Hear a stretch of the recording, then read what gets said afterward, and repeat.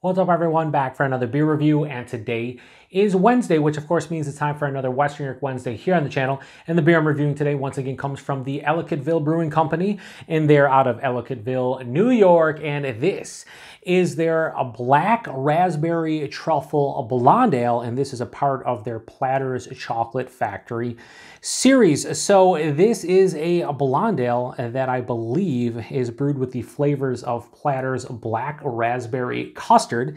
It comes in at 6.5% alcohol by volume, no IBUs listed, time of review, and this can is exactly 2 weeks old. So we have another beer from Ellicottville here in their Platter's Chocolate Factory series. I did their orange chocolate blonde ale a couple of years ago, and then I recently did their barrel-aged Irish stout with coffee a couple months ago, I believe.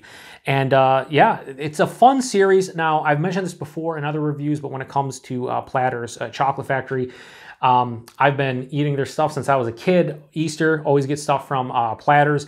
And right now, as we speak, Platter's Chocolate Factory is in North Tonawanda, New York, and I am about 7 minutes away from them. And every 4 to 6 weeks, I go there and I get some of their custard or ice cream and just hang out. It's a beautiful place, delicious chocolate. And yeah, so I'm thinking that this one is going to taste kind of like their Black Raspberry Custard, as it says on Instagram, that was brewed with it. And that's the only information I could find about this one. There's nothing really else. And I've had their Black Raspberry Custard quite a few times. I prefer the orange chocolate, but the Black Raspberry is pretty good as well. They do weekly special custards that are pretty tasty, but the Black Raspberry and the orange chocolate are usually, I think, staples. I think you can get them all the time.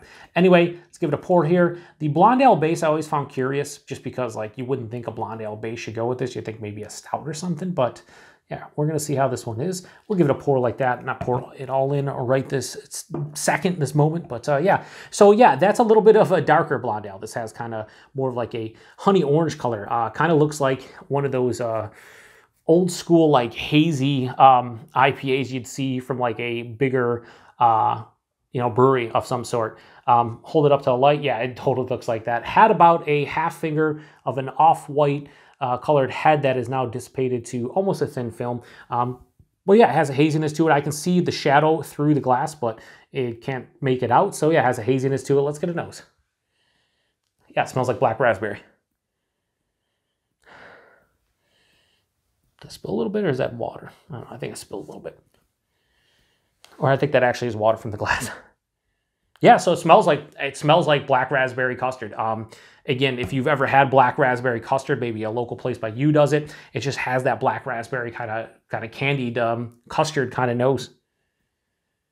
And then I'm starting to get a little bit of chocolate as well. So I guess it is a truffle, because black raspberry. It'd be like if they did a black raspberry truffle in custard form. That's kind of what I'm getting. Not really getting the base beer. It's just the black raspberry truffle. So yeah, I wasn't getting the truffle part, but now there's a distinct, like, sweeter milk chocolate vibe.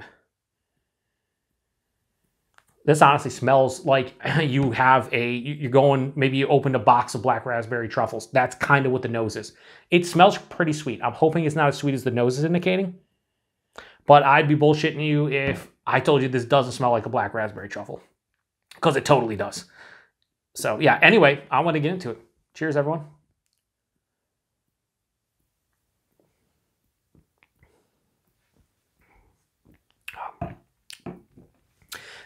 It's sweet. Oh, I like that it has like a blonde ale finish to it. That's interesting. That's nice. Buying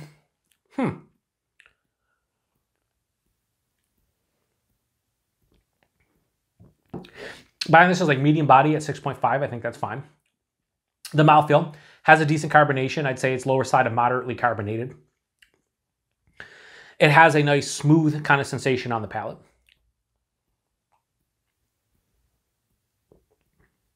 Body and mouthfeel are nice. I will say this is not crazy sweet. I thought it was going to be like overly sickly sweet or something. It's not. I think that blonde ale kind of finish was really what... This is kind of different, but I think a blonde ale finish kind of what wins me over and makes me enjoy this one more than I think I would have if it was just that black raspberry truffle kind of flavor. So the omnipresent, dominating characteristic on the palate is black raspberry truffle. So Again, it's like they took their black raspberry custard, and I know that flavor, and that's what I'm getting in here, but you drizzled some kind of like fudge on it, right? That's kind of what I'm getting. It's like a sweeter milk chocolate mixed in with a black raspberry flavor. There's nothing else on the palate for about, I don't know, 3/4 of it other than that flavor, which is why it's saved by the blonde ale finish. Like a lot of times when I review a beer, if you watch the channel, you know that like I do in stages, front of the palate, middle palate, back palate. A lot of times I get the malt character in the front of the palate, I get the hop character in the back, middle of the palate can be a whole host of different things. This though is like the first 75% of the palate is black raspberry truffle, and that's kind of what they're going for. But on the finish is where I get this kind of grainy, I shouldn't say grainy, I could say it's a malty, like kind of biscuity kind of blonde ale finish. There's even a little bit of like a slight like earthy hop character, but that's right on the finish, which is interesting to me because I usually don't get that. It's a different kind of feeling on the palate than I'm normally accustomed to. So it's kind of interesting. 6.5%, you really can't taste it. I would say this, it's a good novelty beer. As I drink this, it's becoming a little bit, I guess the flavor is quickly growing old on me. I'm about maybe a fourth to a third of the way through this. And each sip, it's a nice sip, right? And I like that blonde ale finish. This is 100% one and done beer for me. That said, I do enjoy it. And I think they did it. Put it this way. If you buy something that says Black Raspberry Truffle Blonde Ale, I don't think they missed on this one. Are there things that could be better on this one? Yeah. I think this doesn't have almost any bitterness on it. If anything, a very mild bitterness. There's a semi-dry finish. So it definitely leans sweeter, right? So I'd like to see a little bit more of a bitterness or dryness to this one. But the Black Raspberry Truffle flavor, they nailed. You get the blonde ale on the finish. And I mean, stylistically, I would give this like a straight on 4.5 out of 5. Like they've done a pretty good job of nailing the flavor of this beer. Personal preference though, I'm going to go much lower only because I'm going to drink the rest of that, but I'm 100% one and done. And if I had a preference, I would like to split this with somebody. I'd like 8 ounces of this instead of 16, because I think as I get down to the last 3 or 4 ounces, it's just going to, I think that, again, the flavors are already getting kind of old, right? By the end of the can, it's definitely going to be played out for me. And on top of that, I think the sweetness and that lack of bitterness is going to kind of, rear its ugly head, and I'm going to be like, I don't probably want to drink the last couple ounces of it. But it's still pretty good. If you're here in the West New York area, or you can get Ellicottville stuff and you see this, give it a go. So Black Raspberry Truffle Blonde Ale, a part of their Platter's Chocolate Factory series from Ellicottville. I'm going to give this a high 3.75. I'm going to go 3.85 out of 5. I think this is pretty damn good. Again, if you like black raspberry or you enjoy black raspberry truffles and you want to give this a go and you can get your hands on it, give it a go. I mean, especially if you can buy a single. Price point isn't too bad on it, which we'll talk about in a second. So yeah, 3.85 out of 5. Price point, $14.99, a 4-pack here in Buffalo, New York, where I bought it. It could be a little bit cheaper, a little bit more expensive where you see it, but you're talking just under, like $3.75 a can. That's a fine price point to pay for something that's 6.5% with that flavoring and everything. It's not a bad price. And availability, Ellicottville. I know they get distro outside of New York at this point.